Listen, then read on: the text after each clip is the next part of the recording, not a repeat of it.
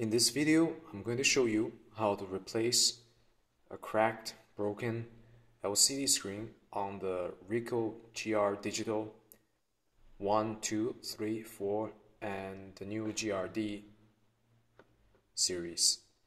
So as you can see here, I'm powering on this, and this has this cracked screen in the corner which extend all the way through the top and the other corner, and I'm going to replace it with a new LCD screen that I purchased. First, I have to disassemble the camera. First, the tools you'll need are a tweezer, Phillips screwdriver with a small head, and a small flathead screwdriver. And here, let's start with unscrewing some of the screws from the camera.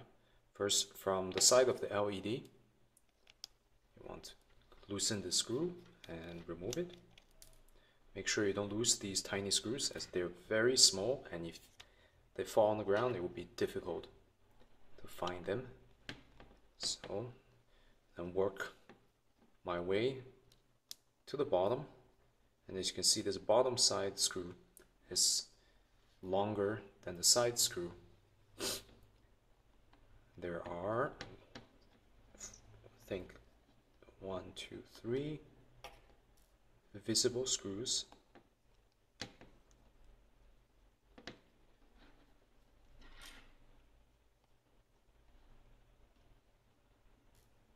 Okay, and that's not a screw.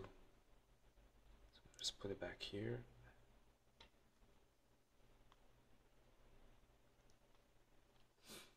And remove the battery. And here, now you want to work your way to the top to where the mounting bracket is. Just use a small screwdriver, flat-headed, insert here and just lift it up and push it. And you can see this covering plate is now loose. It's actually this thing here. Remove it, and there are 4 more screws in stainless steel color. You have to remove them.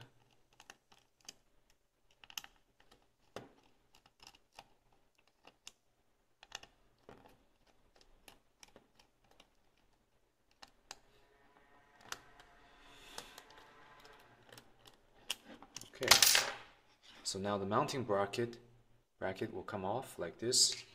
Put it aside, the 4 screws. And it's not immediately obvious, but you have another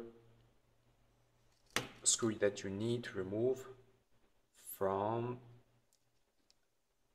under the grip here. This is the gripping rubber, and it hides one of the screws which you need to remove in order to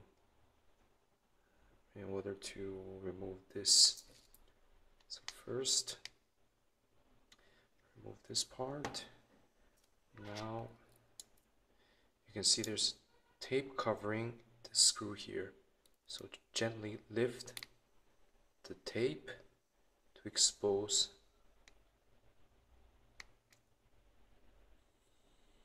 yes.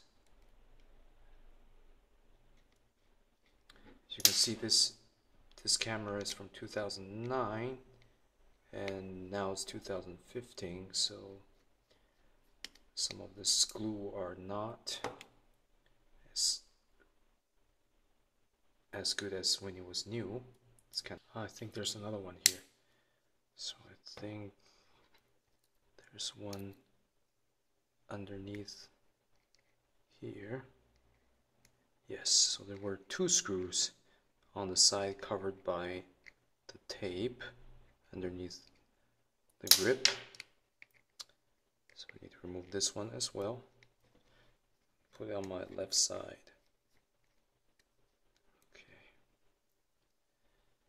So now it's kind of sticky. Okay, now that's off. I can remove the back side, but be careful because there are some ribbon cables on the inside still attached that you need to remove before pulling this. So let me show you here. You can see first this flip ribbon cable. Grab your tweezers and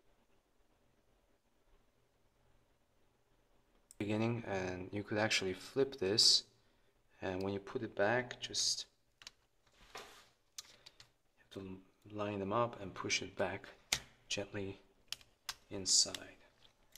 So if I'm going to put it back, make sure I insert this and then flip it back down. So this mechanism keeps it locked in place.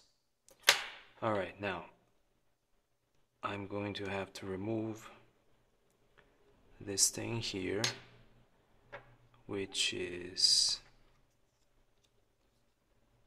attached to these controls on the back. I'm going to try not touch the body part of this camera, and so I'm going to remove more screws from this side that's covering the control buttons. 1,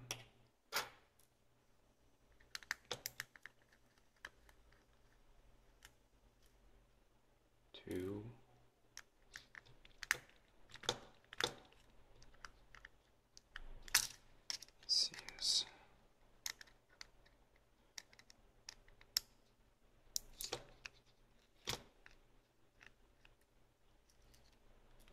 3,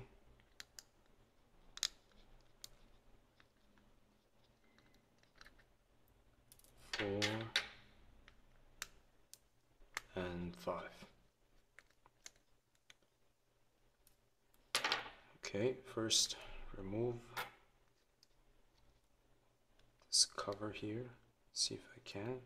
Oh, there's another one. I didn't see this in the corner. 6th. Okay, so now this control board is exposed together with this thing here. Actually, it's glued onto the other side, and I can just gently remove the glue from the copper part. This way, this is free. So I can work just on this LCD back panel. Keep this here as is. And to remove the LCD, I need to first loosen this conducting tape, because it's glued onto the LCD back of the LCD itself. So I'm going to remove this conducting tape gently, and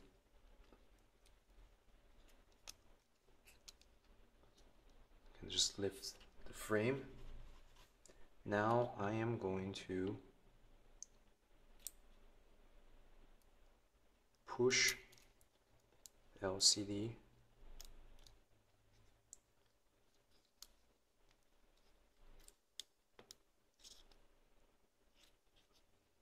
let's see.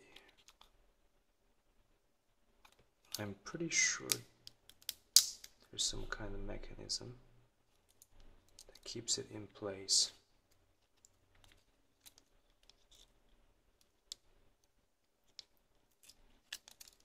Just have to work with it gently. You don't have to worry so much about breaking it, since this thing is already kind of cracked anyway. Okay, it is kind of glued. Yes, in fact, that's why it was harder to remove, because you see this double-sided tape here and here that was holding the LCD in place. And this LCD is made by Sony with a part number of 3296025A, and I'm gonna just remove this.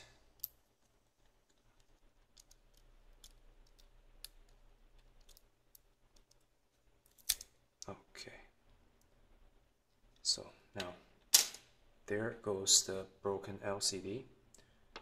Put it aside. And now I'm going to grab this new LCD, which is still inside the bag. Open.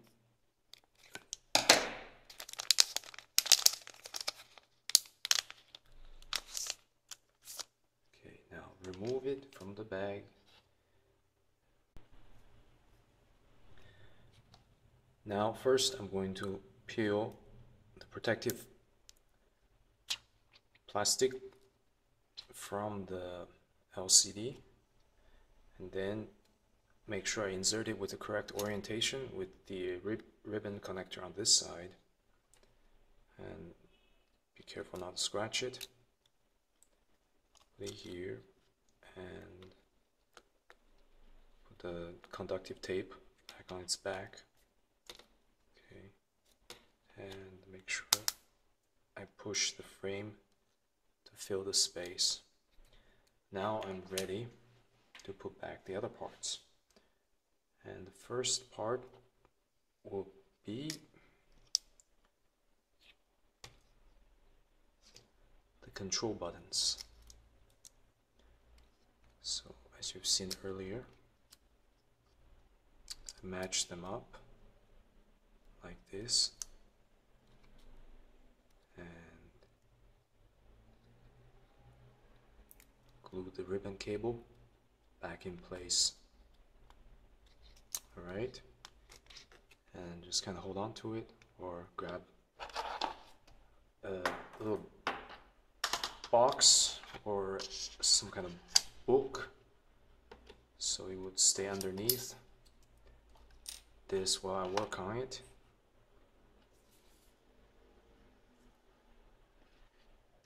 So I'm going to use a box here.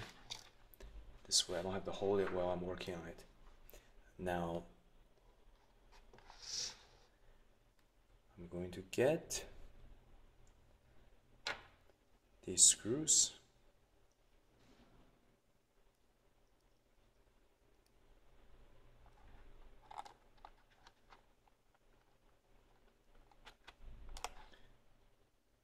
Secure the steel plate that holds the control buttons in place. Oh, actually that's not the right one. So I put it here.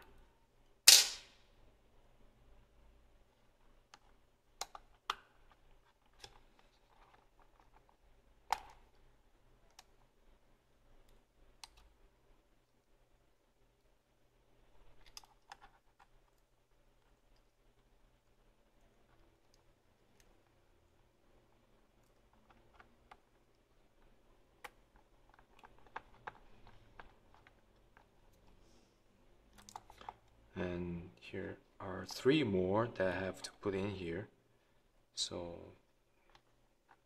just have to screw them carefully. It's not too difficult.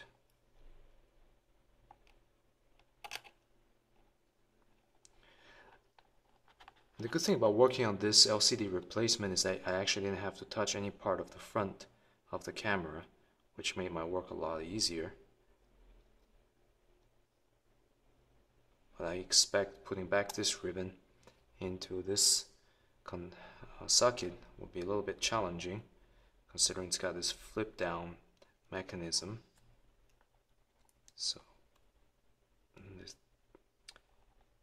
now this is the last screw that keeps this in place. Okay, now I have all these things in place. I can connect the ribbon carefully. Let's see. Ah, interesting. You can see here's the capacitor right here. This is what gives the flash its instantaneous power, and this is where it's stored. So be careful, don't touch it, because it might be charged, and it's a very high voltage. And first I'm going to get flip open. Make sure I flip open this connector here, and then align the connector, and use the tweezer to insert the connector into the socket.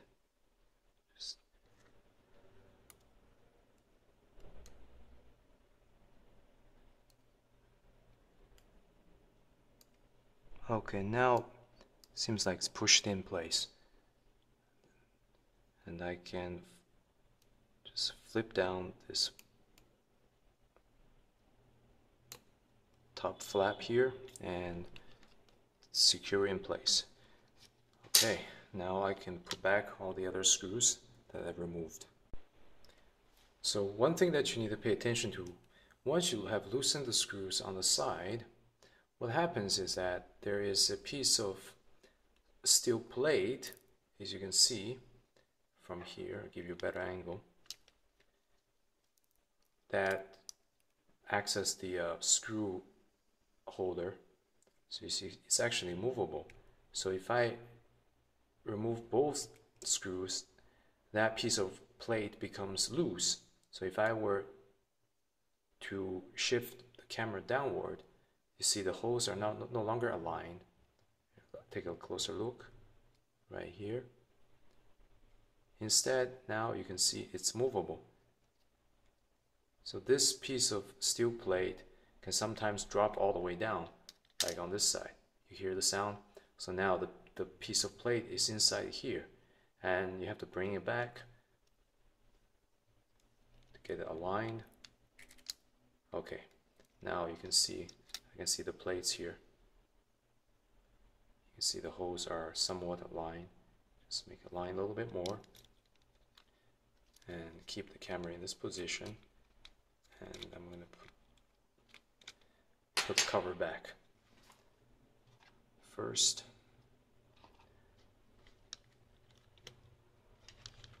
to match up without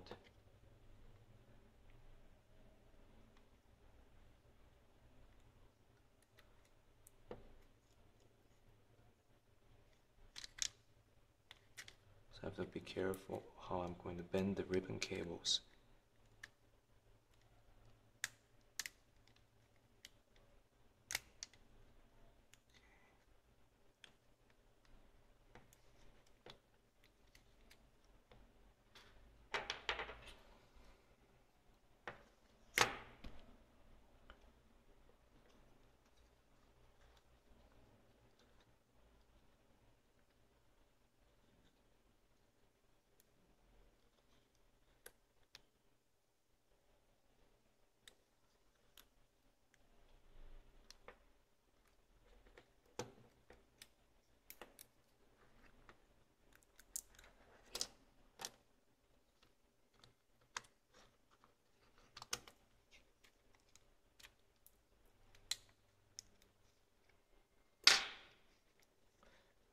First match up the top part.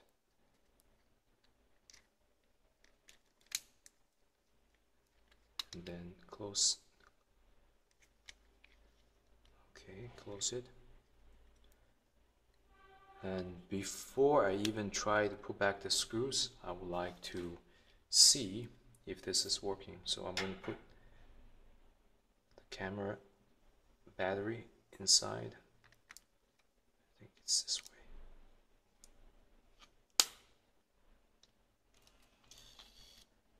Okay, look there.